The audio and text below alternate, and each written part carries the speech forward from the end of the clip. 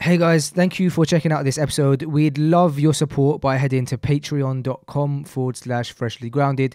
It really does make a difference in helping us continue making this content. And if not, no stress. Enjoy.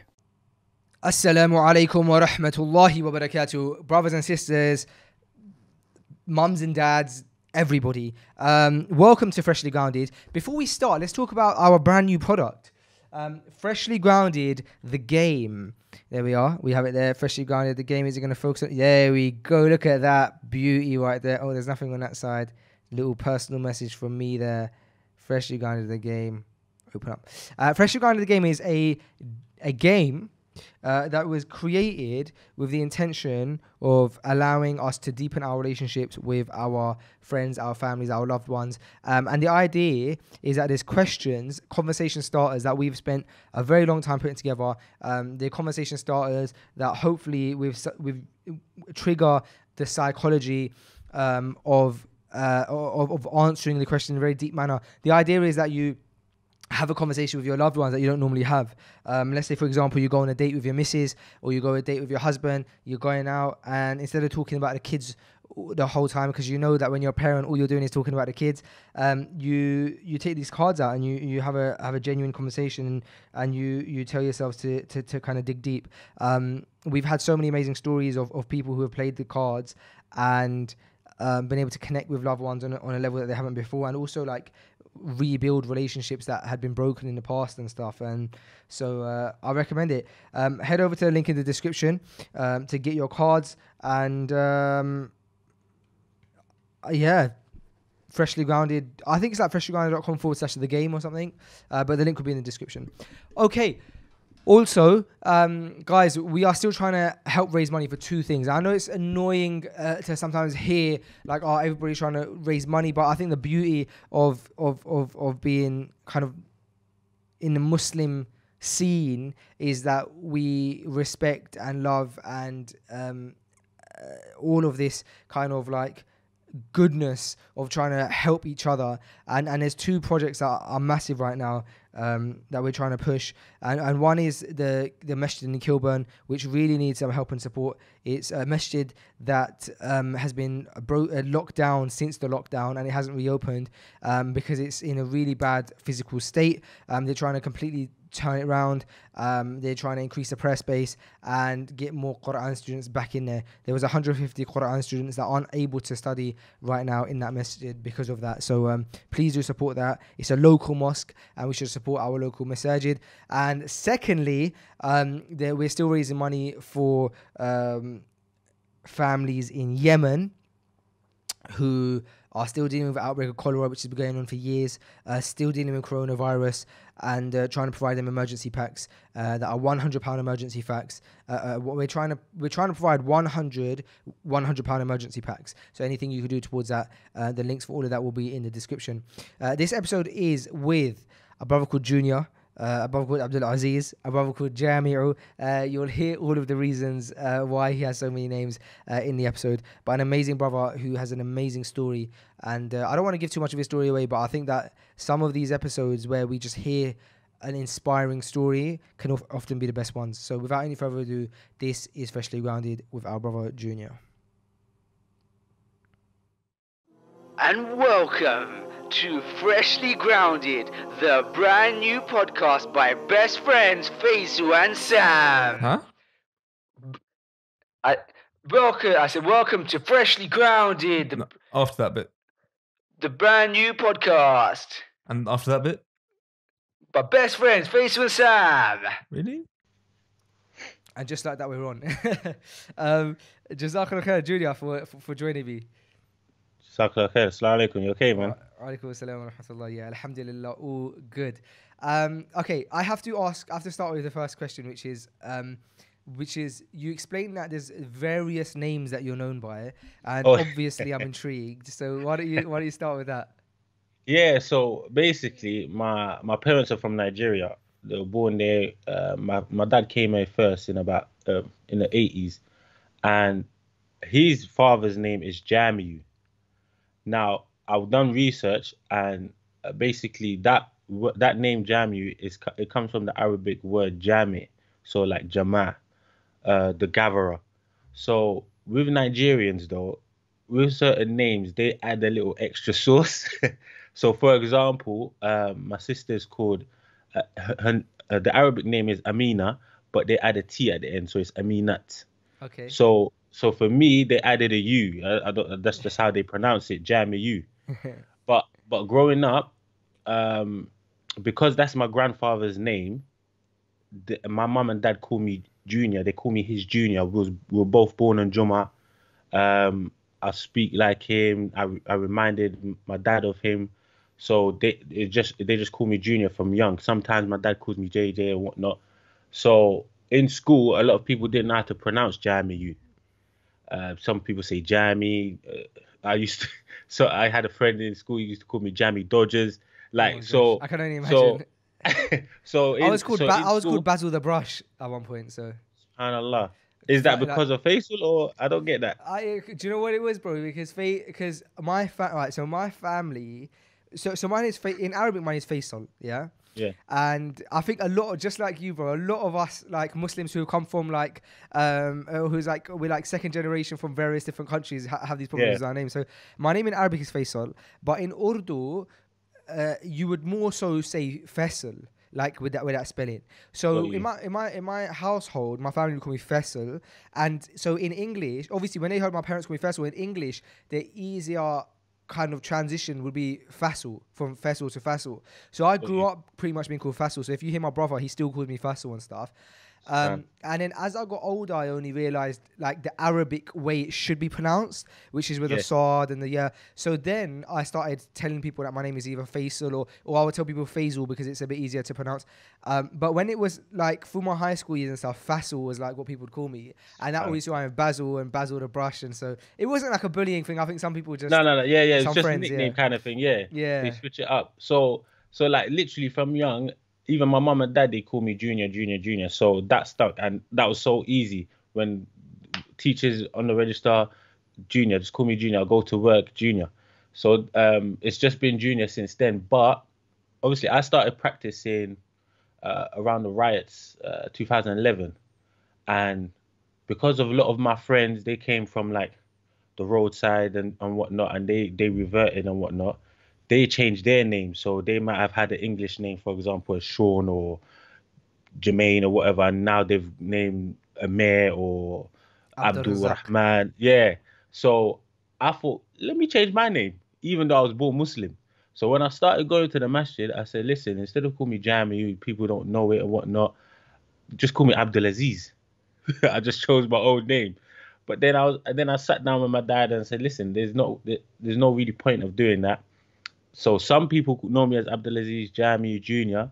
But because you mentioned Urdu, my wife's Pakistani. Okay. So Oh, right. literally when I got married, they started calling me Jamal. So like literally left, right, and center, I've got so many different names. Like my in-laws call me Jamal, mom and dad calls me Junior, Jamu sometimes. So it's like, you know what, just call me whatever, as long as it's not Offensive, disrespectful.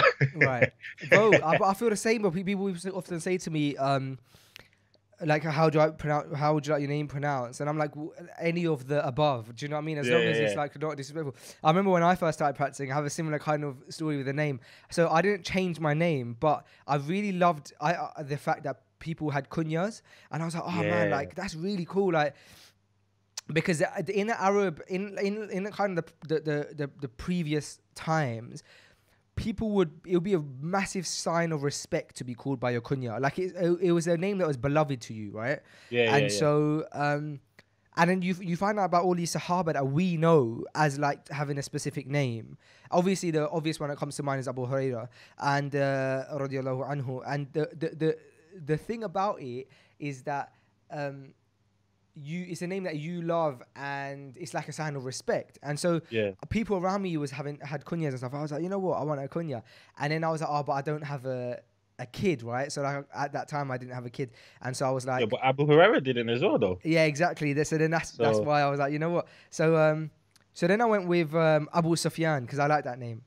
And so I remember when I went to do some work abroad, they would call me Abu Sufyan. and that sounds very vague and like peculiar. So I also do some kind of like branding consulting. So like the stuff that you see at Freshly Grounded and stuff, like Yeah. I help some other Muslim businesses kind of spice up their brands. And Mashallah. so they'd call me Abu Sufyan. And then I had a kid, and my like cousin had a kid. My cousin called his son Sufyan, and therefore like it didn't make sense. And now that I had a kid, my kunya has changed to Abu Zakaria, obviously because my son's called Zakaria. Mashallah. So yeah, Yeah, do you know what, names are a beautiful thing, man? Same thing with you. I love the name Khalil. Okay, that's a 'Cause beautiful name. That's a beautiful name, bro. I got a brother. Not a brother like mum and dad, but like Akhi. His name's Khalil. But then one of my friends who I gave Shahada to, he named his son Khalil. So when my son was similar to your story, when my son was born, because he's 2.5 now, I was like, I like Khalil, but my friend's son's name's Khalil. They play together. You're just calling them the same name. So my mother-in-law, mashallah, she said just call him Ilyas. We came up with a couple of names, and my mom said, yeah, go with Ilyas. My mother-in-law said go with Ilyas. So you know, mothers are always right. So we just went Ilyas. So now I love like that you, name as well. Abu Ilyas. Alhamdulillah, I love the name Ilyas. I love the name Khalil. You know what, bro? There's a few names likewise that I like, but it's like we have people who are very close to us that have those names. Too many. Yeah, so like I like the name Idris. I love the name Idris, and That was also an Musa. option. Yeah. That's my dad's name, Musa. Oh, Allahu Akbar. So because we have people like that close to us. So we have to find names that we don't have like family or friends who have the same name, because it's just gonna feel weird. So I like the name Musa, but because my dad's name is that, I was like, and then on top of that, my brother-in-law, his wife, one of her sons is named Musa. So it's like, okay, I like Ibrahim, but one of my my wife's nephews called that. So it's like, what do you choose? So Ilyas, I don't really know anyone personally like Ilyas, so we went with Ilyas, alhamdulillah. Do you know what? Girls' names are always harder though, aren't they? Like we're talking about names here, but girls' names are very. Do you have a daughter? Because no, just one son. But May Allah grant you a amazing, healthy daughter. I mean, but literally with women, I know what you mean, because how I see it as well is because I come from African background, my wife's from an Asian background. Is like, what do you choose?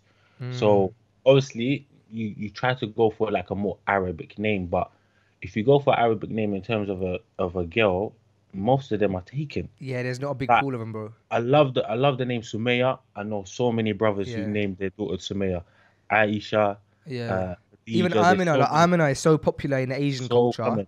Yeah. So common. But inshallah, it's a beautiful. Do you know, it's a beautiful topic, actually. Like, these are the episodes of Freshly Grounded that I love, man, because sometimes we have such intense conversations about people's stories, and I do want to get into yours as well. But I just love having a natter with a brother, to be honest. Alhamdulillah. Yeah, so it's nicely eased in. Okay. Akhi Junior, I'm going to call you Junior for now because that's what I know you as in terms of as we've been messaging. Yeah, that's fine, man.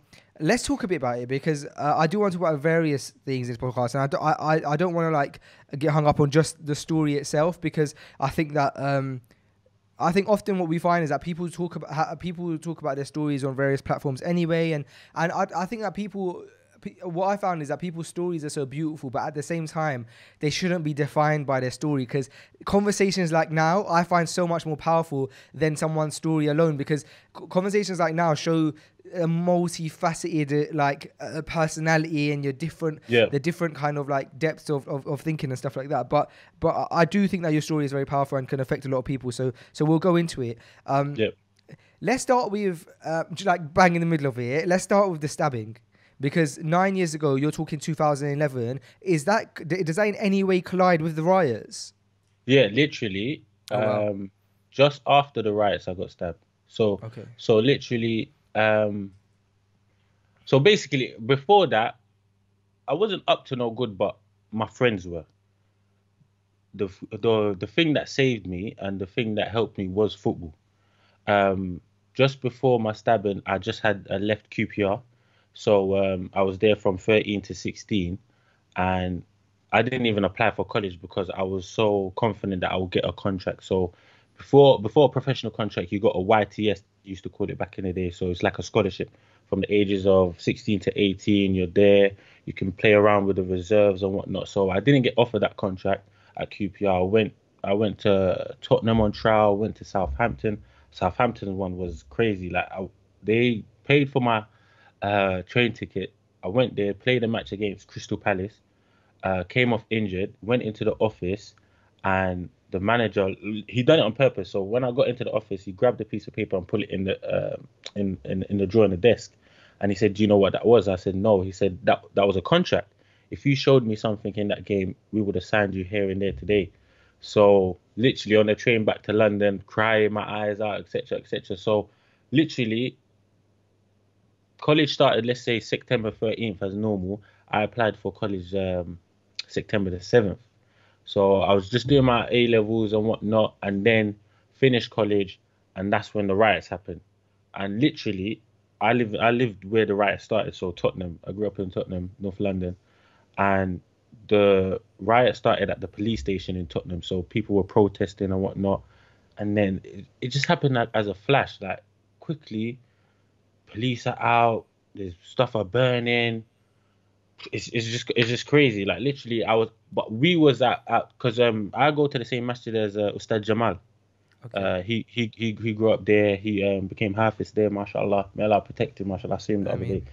mean, So it's amazing literally, how like everyone's connected in like different ways, yeah, isn't it? in some way, yeah. Yeah. So literally during the riots, when everyone's coming down the high road, doing that shop, we've just formed a line outside the masjid. Like, listen, you can't touch the masjid. And to be honest, the non-Muslims respected it and they said, "Nah, don't worry, we're not gonna touch it and whatnot." So yeah, fast forward, the riots have finished, and literally a week after is when the stabbing happened. But during the riots is when the whole like commotion happened. I wasn't like I wasn't gang affiliated. I was like I knew everyone. I was involved, but I wouldn't go out and like if they had um like battles with another area, I wouldn't like let's go because it was more football. I was more concentrating on football. And on top of that, my parents like it was kind of hard to like get out sometimes, innit? So literally we finished all of that and I stopped hanging around with the boys who were like a bad influence and I started hanging around with my cousins and people in the masjid and whatnot. So one time right after the riots, my cousin was riding my bike and a group of boys that he went to school with came up to him and tried to take the bike or was just like saying things like let's have that bike, let's get that bike. And I said, that's my bike. And I knew the boys as well because they grew up in the local area and whatnot. And they just started shouting and whatever. And I said, you know what, listen, I'm trying to practice now. This is my masjid. Let's leave it at that. But at the same time, I was still playing football. I was playing semi-pro. Played for Enfield Town, Waltham Abbey, like semi-pro teams. So I said, listen, I ain't got time for this. I'm not on the roads or trying to be on the roads. Let me go play football. So I went to go play football, and my cousins phoned me like, listen, they just tried to come in the masjid, tried to punch me, tried to take the bag. I said, Subhanallah, listen, like these people, when you're trying to do good, they're just trying to pull you back and whatnot. So like literally for a month during Ramadan that year, it was just a back and forth. They would see me and just hurl abuse, and we'll see them get into a little commotion and whatnot. So literally after the Ramadan finished, we thought it was all over. We didn't see anyone. My cousin had went to Umrah and whatnot, and then just one night, finishing praying Isha, um, I came outside the masjid because normally in the masjid, because I live around the corner, so it's like I pray and then you just talk to the couple uncles in the masjid, couple brothers and whatnot. So for that reason, for some reason, that night I just stayed behind for longer than usual. So talking to all the uncles, coming out the masjid, walking out the masjid. As soon as I've come out the masjid gates, I've looked left. There's the whole group of boys that were there at the commotion when they tried to steal the bike from my cousin.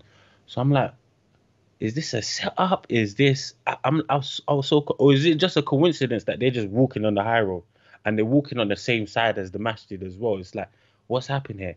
So literally, so we saw them. They're like, oh, kind of what you saying now? You saying this last month? Da, da, da, da, da. I said, listen, I'm just here.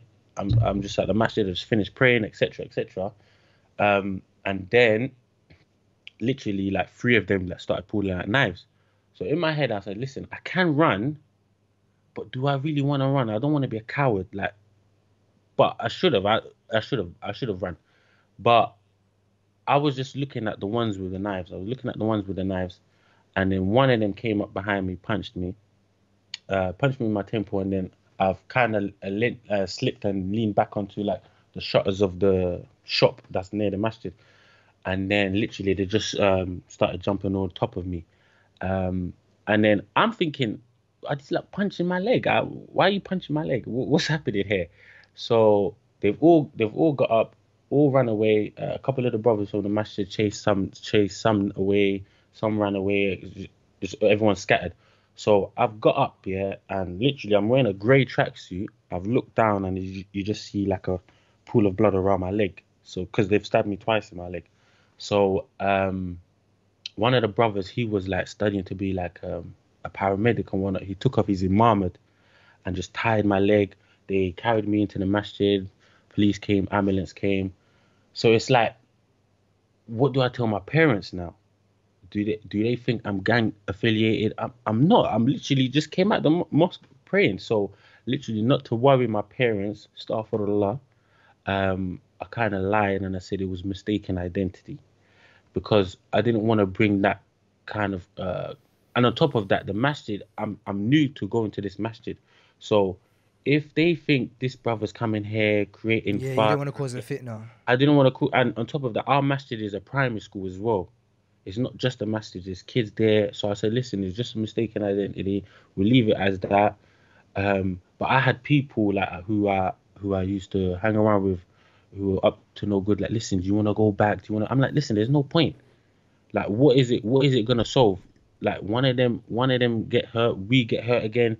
It's just a back and forth thing. I'm just trying to pray. I'm trying to come to the masjid, better myself, etc., etc. So I said, listen, leave it like that. Don't worry about it. And we ended it there. And subhanallah, the way Allah works, like a year or two later, I heard one of the guys who stabbed me ended up getting deported for a different crime, and two other ones who were involved who had knives, they eventually got stabbed themselves for different things that they had going on. Like I had nothing to do with it. So it's like, yeah, it's just like subhanallah, like I'm trying to better myself, I'm trying to do good, and this happened. But I was slowly getting into the deen, started practicing, so I knew it's a test from Allah. Like I could have literally said no, let's get back at them, and who knows where I'll be. I'll probably be in jail with a couple of people who I hung around with. Like I've got friends in jail for like 12 years, 13 years, 14 years, not small time. So if me looking at it, seeing that this is a test from Allah, what are you gonna do? Are you gonna retaliate or just leave it as that? It's like subhanallah, like alhamdulillah, I chose the right thing. Let's say. You know what, bro?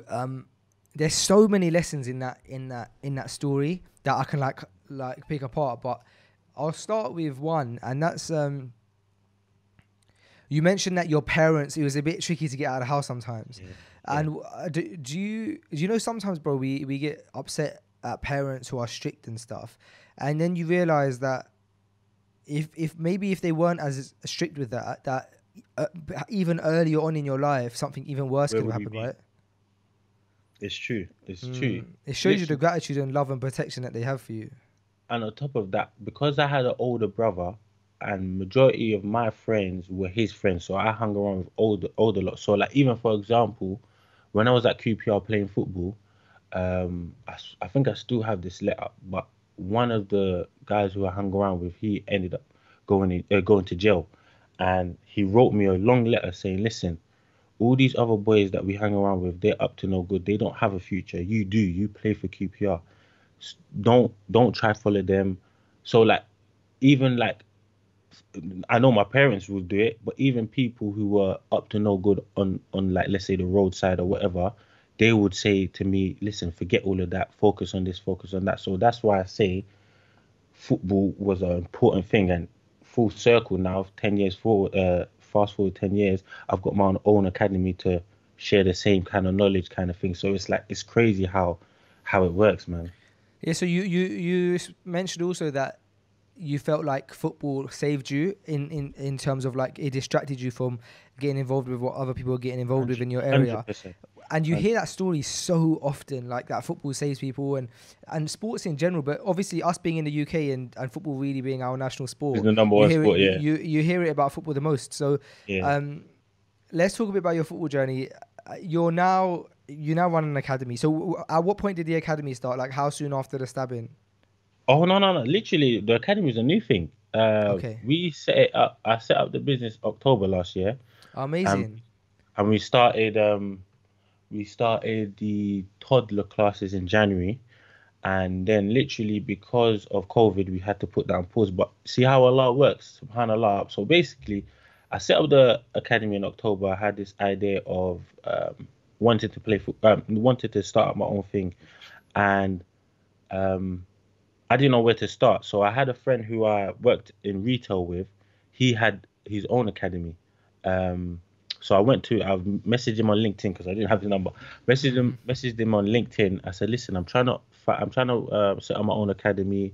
I think I've got experience, knowledge to give back to the kids and whatnot. He said, come and meet me.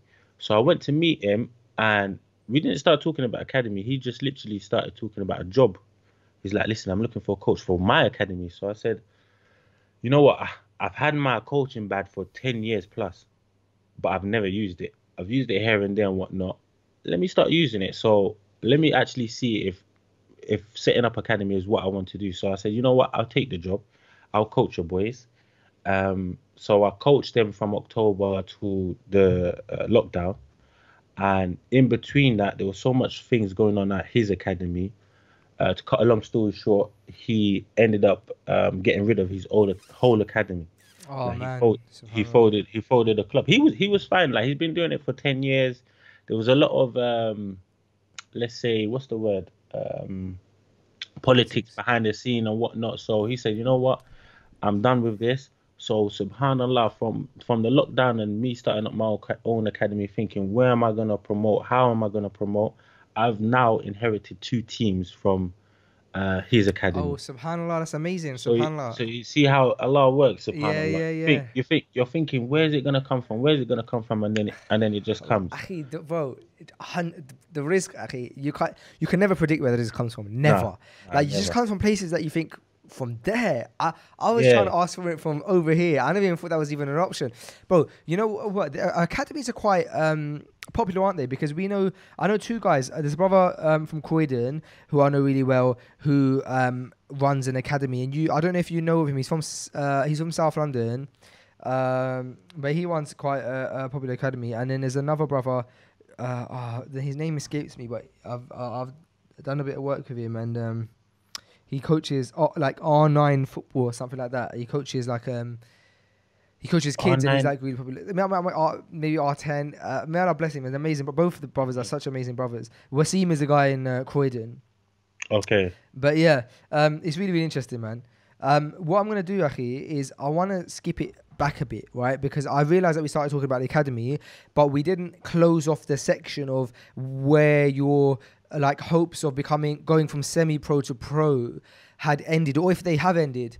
So what was that? What was that transition? Because you were playing for QPR, Arsenal at one point, and when did that like kind of close off that chapter?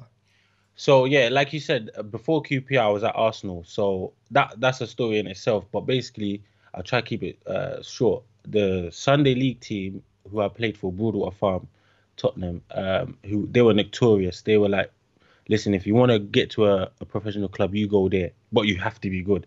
So I went there because the coach who was in charge of my age group also worked at my school.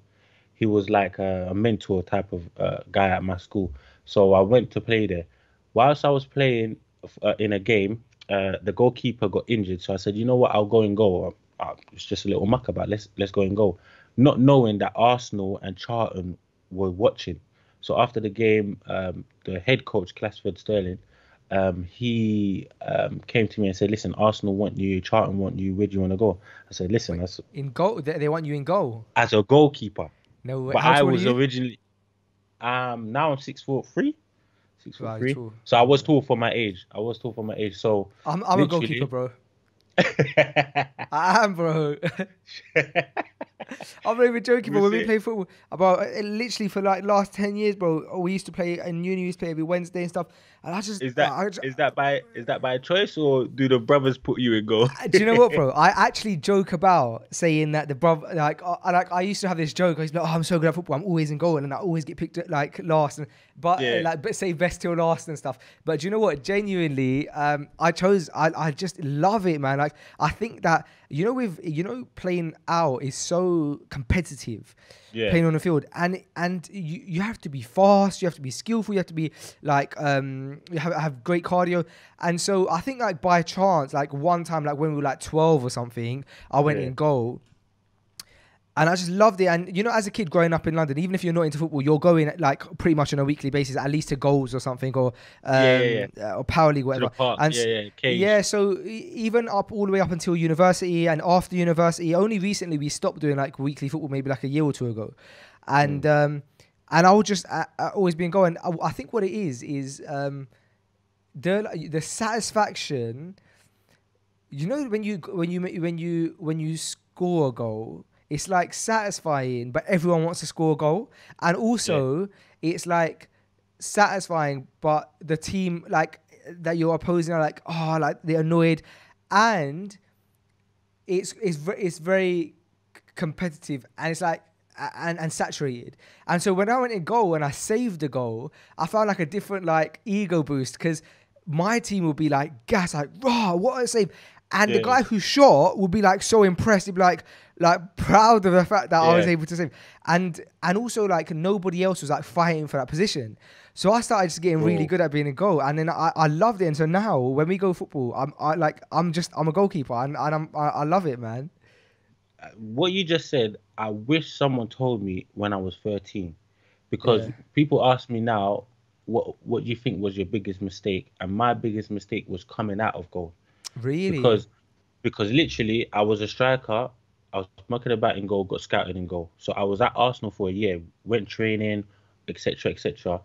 Literally, Roy Massey, he was like the academy coach at the time, said, we want to take you on tour. And Arsenal's tour is not like no little tour. You're not going to, I don't know, Wales or not. You're going to somewhere in Europe playing against the likes of Bayern Munich, Ajax, all these European academies. And I don't know, like, I wish someone said that, what you just said, because I said, nah, I don't want to play in goal. So literally, one of my friends from the area, he played at QPR, and he said, listen, do you want to come back out as a striker? I said, yeah, man, I'm sick or tired of playing in goal. So I went to QPR. Alhamdulillah, I was good as a striker anyway, so I got into QPR. But if I had stuck to my gun and I had someone older saying, listen, stay in goal, I'll probably might be sitting here, who knows, as a professional goalkeeper talking to you, because like you said, not everyone was fighting for that position. Everyone was fighting. It's not seen as like a desirable position, right? It's not to the younger lot. It's not. So when I talk to my my goalkeeper for my team right now for the academy, I tell him, listen, put in as much work as you can, because who knows? Like, I think to become professional, the easiest position, if you're good, to get a contract is like goalkeeper or a fullback, like a right back or left back, because you just have to be fast, know how to cross, know how to defend, and you're all there. But as a midfielder, you got to know both sides of the pitch, attacking wise. Striker, you get judged on your goals. If you don't score goals, see you later, kind of thing. So I wish if I had to go back and change anything, I would have stayed in goal. I think it's also a part of it is also like not having greed and ego. I know I just said that, like, I kind of got an ego boost from being in goal, but if you have, I think like one of the most powerful things in any field is ownership. If you have ownership of your role, and you just, even in business, like if I know that my role in Freshly Grounded is to make the episodes happen, and that's it, then I'm going to get the best guests and have the best episodes and make sure the set looks the best. But someone else is focusing on, for example, making sure that like website or finances or something like that, then when everyone has their role and they have ownership of it, then the team becomes perfect, because everyone's like owning their part. And it even comes back to the dean, like everybody has their part to play in the dean. I want to move the discussion because I want to ask about something that came to mind. Subhanallah, I've lost it now. Oh yeah, I was gonna say, you were saying that you don't know where you would be and this, that, the other, and I know that alhamdulillah you're more than content with where you're at because it's the qadr of Allah. But I just want to say that, bro, Allah could have put someone else in your position, right? Where they won in an academy and they could have turned pro. But I think that there's so much beauty in the position that you're at because, Alhamdulillah. you know, sometimes, Akhi, like we turn pro, we get all this money and we get distracted. And that's not to say that there's people who get that money and they do so much good with it, but Allah's put you in a position, bro, where you can touch actual lives. And Yeah. I was speaking to a brother yesterday, and he's so helpful, man. He helped us so much with our advert. He gave us microphones and all this kind of stuff. And I said to him that he's in such an amazing position because he helps actual lives. Like, he helped me by physically driving down and dropping this off. And to be honest, bro, I don't feel like I do that. I don't feel like I'm in a position where I help people physically, like, you know. No, but you are you're in though. a position. Basically, you are though. With Freshly Grounded and the I wasn't setup honestly, you bro, have. I wasn't fishing for a compliment. So let's leave that there. No. But I know you weren't, but you actually are though, because the platform that you have and the conversations that you have are needed, and it helps people. Literally, it helps people. So don't, I know what you're trying to say though. Okay, if there's two issues with that. A is that it's a public deed, right? And we can never guarantee our public deeds, bro. No. I don't even know if my intention is sincere. So I can't sit on this and say, oh yeah, like some people because they're freshly grounded have stopped listening to music or whatever, and that's me done, ready. But you see, when you're fit, like you got a team of like youth, and they could be on the road, and you're physically there as a mentor, as like some of them don't have fathers in their lives, they don't have brothers in their lives, and you're the one who's like saying to them, like, bro, the satisfaction you must get from that must literally give you, like, make the hairs on the back of your neck stand up. Do you know what I mean? No, and Allah's put you in that position, and that's probably a bigger blessing than going pro. It's true, because when you started that statement, it's like I was thinking about it the other day. Like, what am I going to talk about? And that came up in my mind, because if I had become pro with all the people who I used to hang around with and whatnot, like, because majority of my friends were non-Muslims, innit? So would I have started to pray if I became pro? Would I have let the money get to my head? Would I have let the material things get to my head? Would I even have got married? So I think about those things all the time. Like, sometimes my wife, if I'm watching football or watching highlights, she'll be like, do you miss it? And I'll be like, no, because I wouldn't have been married to you. I probably wouldn't have had Ilyas. I wouldn't have had my son. So, like, everything happens for a reason, bro. So it's crazy how you said that when I was thinking about that yesterday. But I wouldn't change that. Like, I would want to be pro. Because I'm content with what I've got. And on top of that, who knows the dark road I could have went down if I went pro, etc. So now, alhamdulillah, and that's why the setup of the academy, it's called Elite Ballers, but Elite is an acronym. And oh really? What does it stand for? It stands for Empowering Lives in the Ends. Oh wow! So literally, a lot of people ask, what do you think about that? And they're like, ends. But I'm taking the word ends. It might be used in a negative way. Me, I just use it to say it's an area, it's a place. Are you from that ends? Are you from that ends? So literally, my wife said, use something with elite. And I said, are there so many academies with elite? Are they really elite and whatnot? So I said, I want it to make a meaning. I want to give advice that I didn't get when I was younger, when I was at QPR, Arsenal, etc. So literally, within 10 minutes, my wife said, use elite, and I came up with the acronym Empowering Lives in the Ends, and it's stuck since then. A lot of people have said, don't try using it, marketing, but I'm not doing this for, I don't know how to say it. I'm not doing this for worldly gains and whatnot. If I can help 5-6 boys stay away from the roads and just focus on football, whether they make it or not, I've helped them. And then on top of that, I have a son now who's looking up to me. If he sees me doing something positive, whether it's coaching or whatever, he's not going to go down that road that I tried to nearly go down. So Yeah, empowering lives in the ends, man. So are you guys back to training now? And so you said you had a toddler group. What are the different groups? Are you back to training? And also, if people are in the area in North London and they want to maybe like join, is that a possibility? How can the people who are listening support and take part?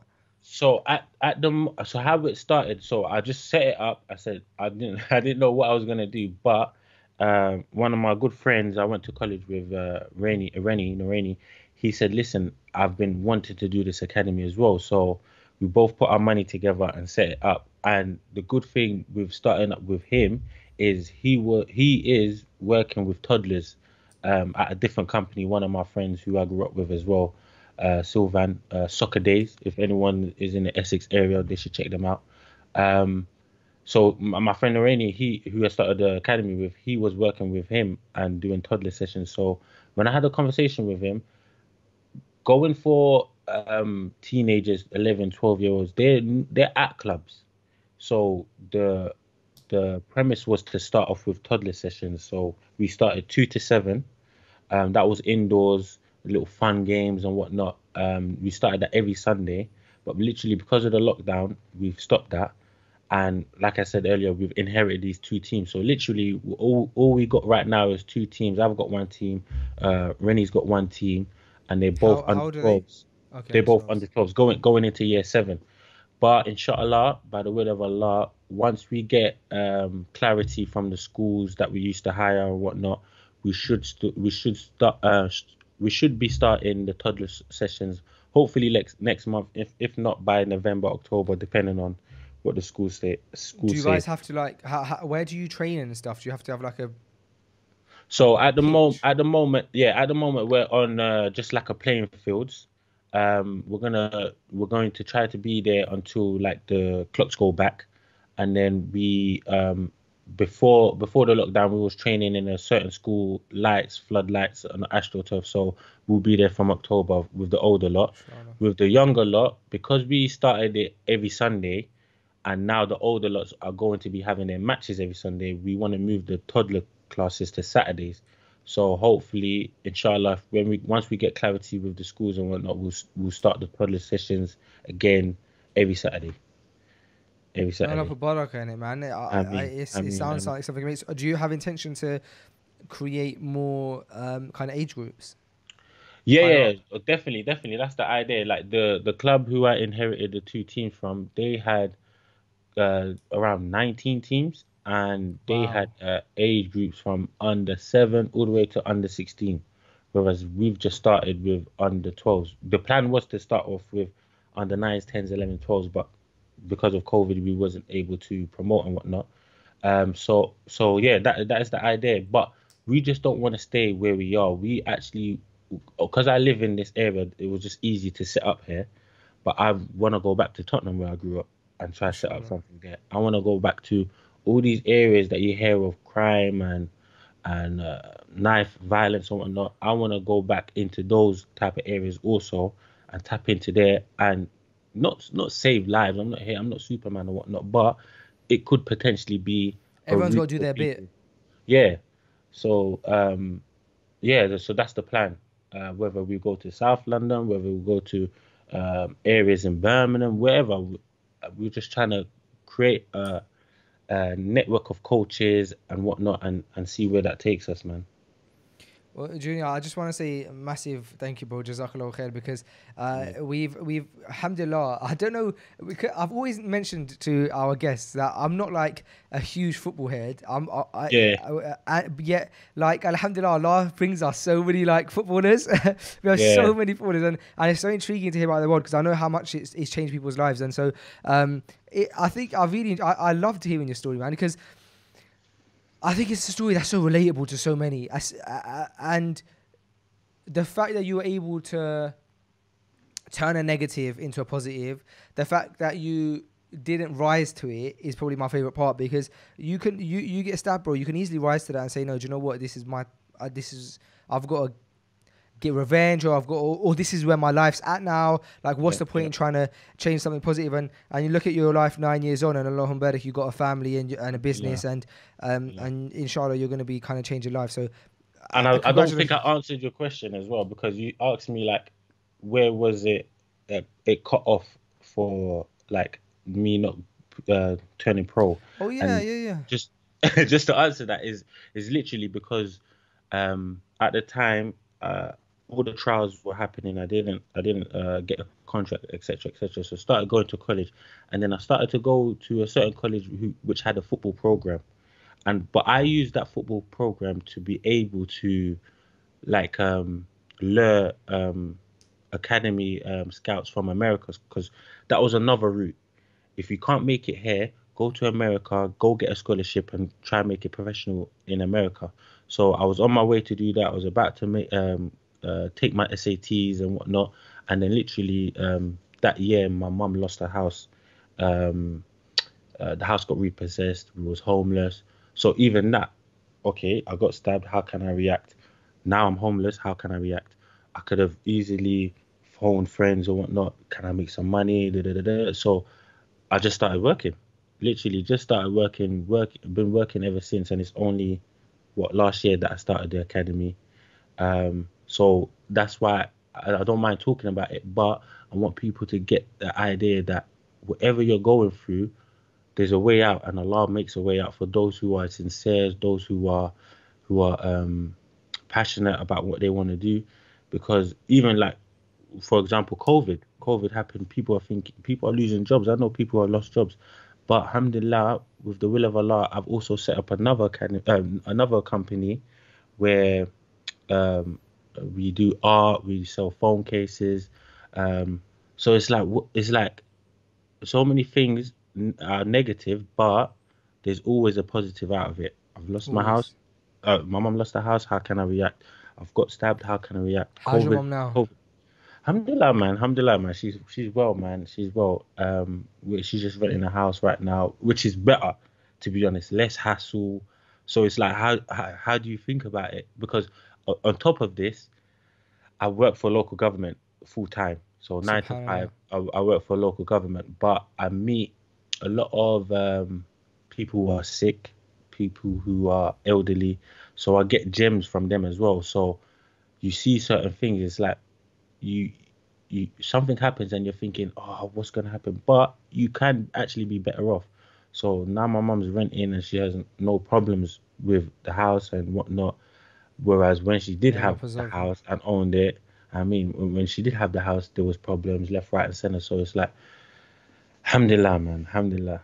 We could talk another session about all those type of things, but yeah, You know what I'm um, gonna do? I'm gonna like one day just get all of the footballers that we've had on in the studio, just like a round table. We just have like a lovely no, we discussion, can. inshallah. Nah, that would be good. Even not even just football, just sports. Just Yeah, sports. Like I know people who are playing basketball locally who's gone over to America. It could be tennis, it could be like sports. Sports is key in terms of even with Dean, it keeps you healthy. 100%, 100%. Keeps you healthy, keeps your mind off certain things, takes you away from certain fitness and whatnot. So yeah, that would be a good idea, man. I'll be down for that, inshallah. Yeah, inshallah, man. We'll definitely next time we do it, inshallah, come down to the studio. We're in the same city, so inshallah we'll make it Yeah, work, and inshallah. come down and we'll have another chat, bro. Jazakallah khair for your time, Junior, Yeah, and yeah, may Allah bless you, man, and put barak and everything you do. yeah. What we'll do is where can people find you? Where can they support? So yeah, with the football, with the academy, is on Instagram. We're active on Instagram and on Facebook. So if you just put in Elite Ballers Academy, the Ballers is with a Z, not a S. And then apart from that, I have something called Premium Prints UK. We sell like wall art in frames. That just literally started during the lockdown. Me and my wife started that. That's the Instagram as well. Premium Prints UK. We sell phone cases and stuff, fashionable phone cases and whatnot. But those are the two main things. Those are the two main things we got going on. Inshallah, with the academy, um, I wanted to do a type of podcast kind of thing where I interview uh, men, boys who were like me, who could have made it, to kind of inspire those who are younger. I don't know whether I can get that off the ground, but inshallah we will see. You never know. If you need any help and support with that, bro, message me, inshallah. Inshallah, jazakallah khair. Any way I can help, inshallah. And then on top of that, with the academy, we want to do type of YouTube content and see where we go with that as well. So those are the two things that we got going on right now, inshallah. Inshallah. May Allah put barak in it. Thank you so much for your time, Junior. Jazakallah khair. Thank you for having me. No worries. Take care. Assalamu alaikum wa rahmatullahi wa barakatuh.